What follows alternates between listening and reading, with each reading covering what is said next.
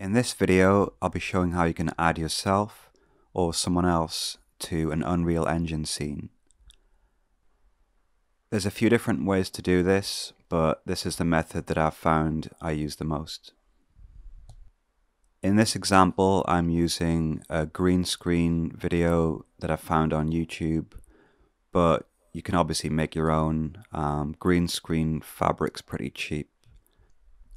For this video, I'm using the ArchViz interior, which is free if you go to the Epic Games Unreal Engine Learn section.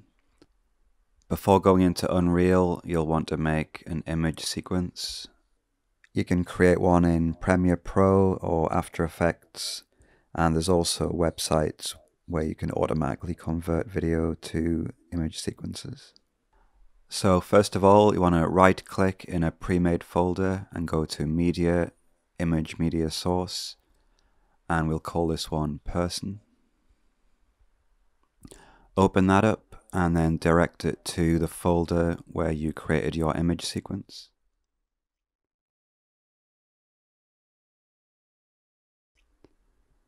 And just double click the first one, save that. Then right click, Media, Media Texture. I'll call this Person 1. Right click that and create material.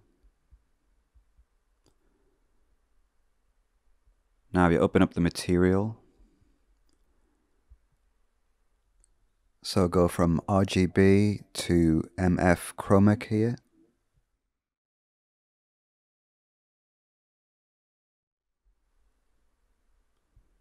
And then drag opacity to opacity mask. It is grayed out at the moment, so you want to change the mode to masked. Then drag from RGB to multiply. Drag multiply to emissive color. Then hold down 1 and click to create a constant. Drag that to B in the multiply.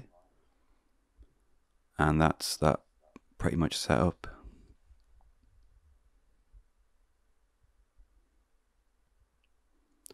Now we want to create a plane or some object where we want the video to be projected.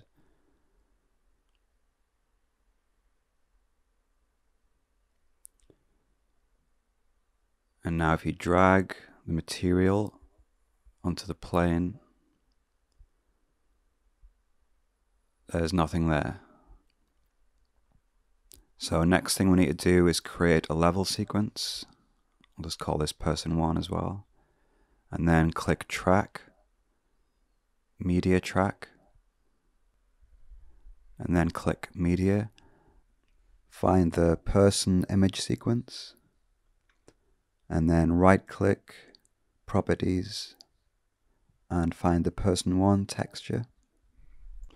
And now we have the video, but obviously it's still got the green and it needs to be correctly turned around.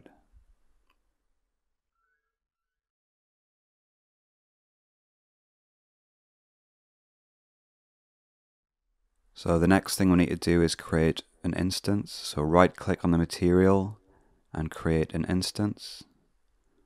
And then if we click in the key color, click it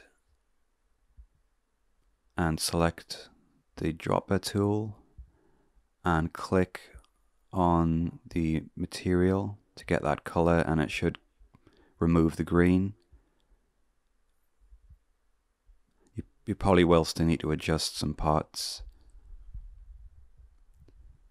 So just play around with that until you get it looking right.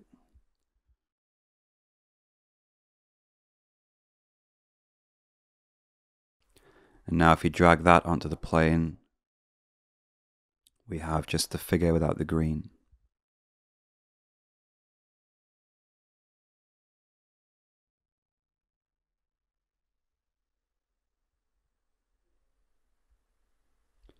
Now you'll want to move it around and resize it based on, in this case, the furniture. You'd probably want to get it so it matches, so she doesn't look like a giant. Now at the moment the material is set to default lit, but I'm going to change it to unlit. It depends on the project, but usually I find that unlit works best.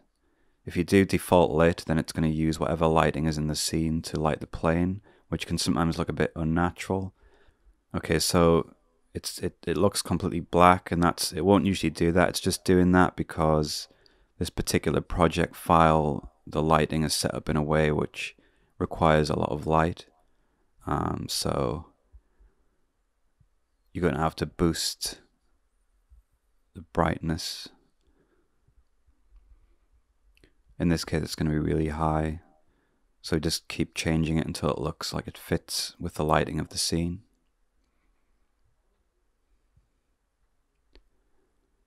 In most projects, you won't need to go this high. It'll just be somewhere between 0 and 1.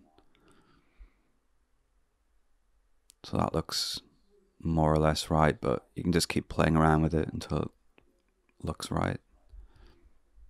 And that's about it. So I'll leave the links below, and you can create your own scene of this girl spying on her neighbors, or you can create your own green screen and put yourself in any environment, really.